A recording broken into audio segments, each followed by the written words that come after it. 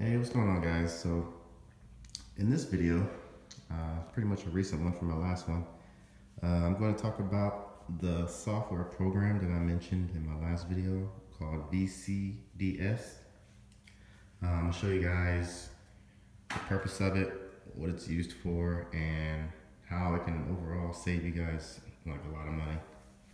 So I already got it all set up, so let me just go ahead and get it started. So basically what it is it's a diagnosis program, and like I said in my other video, it pretty much reads the entire car's electrical systems. And here in this main menu, you can see the different levels that you can get to. So I have a pretty outdated version, but it works for my car, so I don't really update it. It still reads everything and that I needed to have done, so I'm just gonna leave it as it is. But as you can see, we have the control module menu, which shows pretty much everything from the engine, transmission, to brakes, airbags, parking brake, headlights, sound system, general central electronics. And you can go to each one of these and you can actually see how and if it's healthy or not. So I'm gonna go to the transmission here for a second.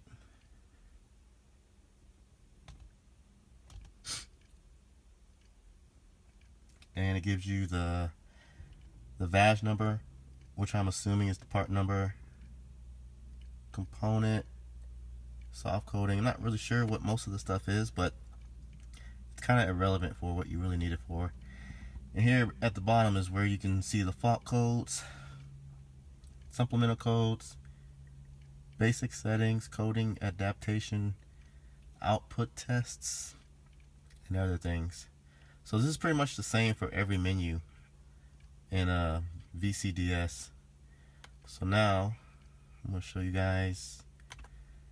You got the auto scan. You can reset your service interval, particular functions for the USB cable that comes with the software.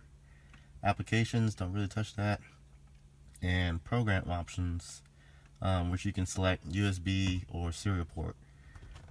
So what I usually do is every week or every other week, I pretty much just scan my car, and I do that with the auto scan. And what this does is just gonna go through every system that the car has and determine if there's any faults or not. Now there are a few faults that I have, but they're actually the ones I generated because I changed a couple MMI settings that doesn't come factory with the car, so the car is going to throw a fault with those. So I'll just show you guys real quick. And process takes about, I don't know, about 3-4 minutes or so. So you can see those two in red. So it's going by one, showing the engine, no fault codes found. Next it's going to go to the transmission.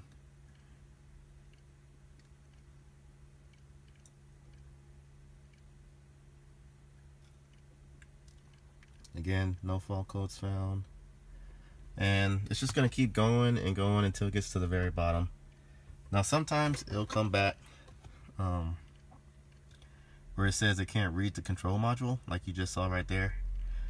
That happens every so often. I'm not sure exactly why, but it's still operational. It's probably just a kink wrong with the computer. So I'm gonna try to just get down to where I actually have the faults. One is digital radio. That's a fault that I've had since I've had this car, and it's because I don't have digital radio with this car, so it's going to throw a fault. And another thing it's going to show is,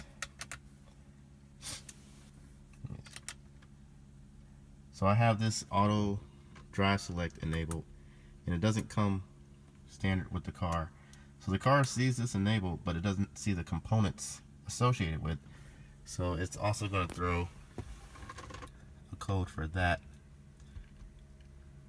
So then you see digital radio, tuner not enabled, activated, just because I don't have it. And at any time, you can always hit escape, and it'll stop the automatic sequence.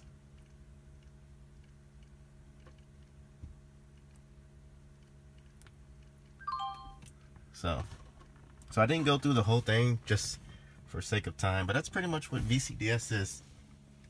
It just scans your whole car and pretty much determines if there's any fault codes or anything like that. So like I said, it's pretty useful to have.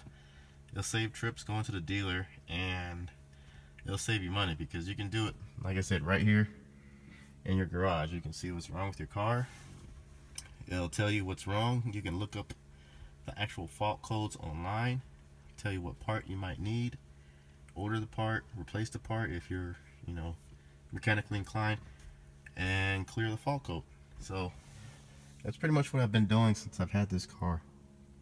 If you have any questions about this software, like I said, it's called VCDS. You can get it online at Rosstech. That's ROSS-TECH.com.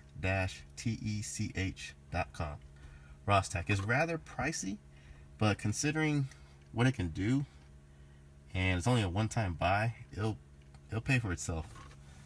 So, like I said, if you have any questions, just let me know. Thanks.